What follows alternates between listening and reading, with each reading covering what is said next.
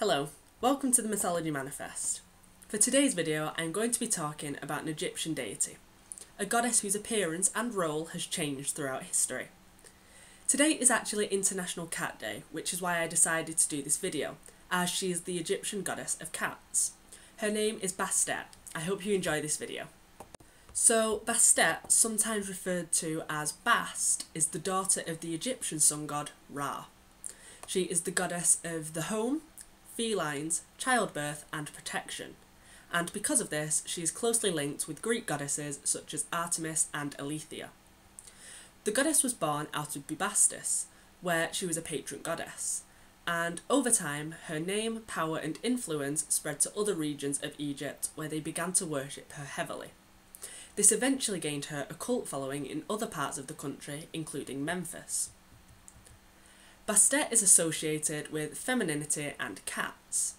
Although she initially began as a goddess of the sun based on her father's powers, her appearance was predominantly feline, and it changed over time from a wild lioness to a woman with the head of a domesticated cat, and she is often portrayed as a female cat in a seated position.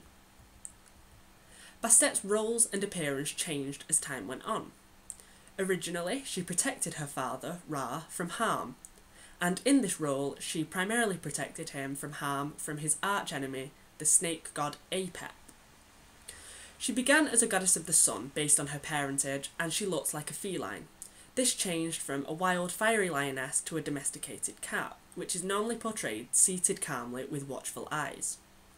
As her appearance changed to become less intimidating, her powers increased. For example, Bastet gained the power of presiding over childbirth and expectant mothers, sometime after the domestication of house cats in ancient Egypt. This role symbolised both her growing power and influence and high fertility levels associated with domestic cats. Later, the goddess acquired a third duty, which was protecting people against evil spirits and contagious diseases. Although it was not a main responsibility, she also had the unique power to charm snakes and fight the effects of poisonous venom, which was a trait attributed to cats among Egyptians. The people of Egypt, specifically in Bubastis and Memphis, adored Bastet. In her honour, entire cemeteries of mummified house cats appeared in Bubastis and Memphis during the Ptolemaic periods.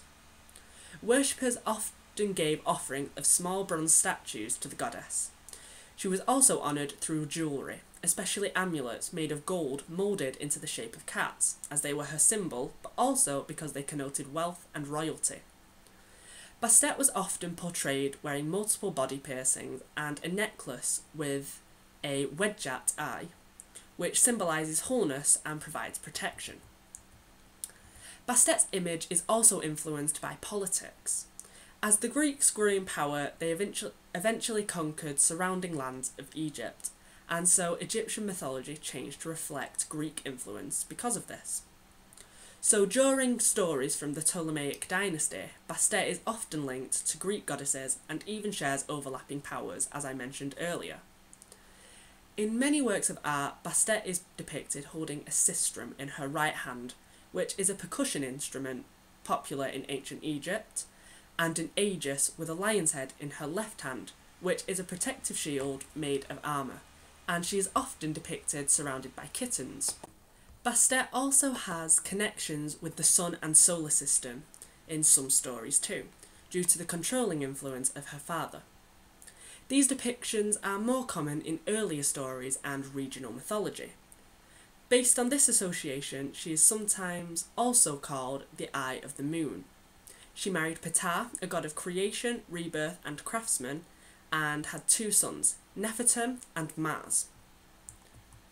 The Egyptians worshipped Bastet with a yearly festival in her honour that attracted over 700,000 people yearly. During these festivals, people would drink large amounts of wine to honour Bastet, as wine was a sacred drink associated with the goddess. During these festivals, and sometimes in their own homes, women wanting children showed her amulets with their desired number of offspring and prayed that she would grant their wishes, and often she did. And that is all of the important information that you need for a basic understanding of this goddess. I hope you enjoyed this video. If you did, please like, comment with suggestions for my future videos, or subscribe. And please let people you know who love mythology know about my channel. This video will be going in a playlist called the Egyptian Mythology Manifest, which I will add to with more Egyptian myth videos over time, as I have done with the Greek, Roman and Norse Mythology Manifest playlists, as well as the Revision, Trojan War, Reviews and Mini-Myths playlists. If you would like to, you could also follow the channel's Twitter page at the Mythology MA1, which there is a link to in the description below.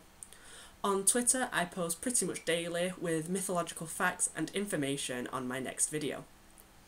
I've also done a couple of blogs about keeping classics alive, the Trojan War and the patriarchy in the ancient world.